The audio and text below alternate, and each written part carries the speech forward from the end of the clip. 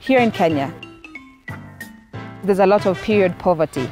The average person lives in less than $1 a day. There are still women who cannot afford a pad. My name is Ebby. I am the founder of the Grace Cup, Kenya's first menstrual cup.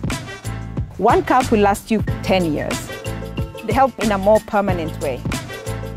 Many girls don't go to school while on their period because they don't have anything to protect themselves with. It's a period of shame.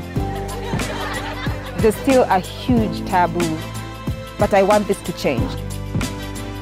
We have to go back to basics. Like, hey girls, let's talk about our vaginas. Periods should not be an issue, but we're still facing it because we don't talk about it. You have to break the ice, to break the taboo,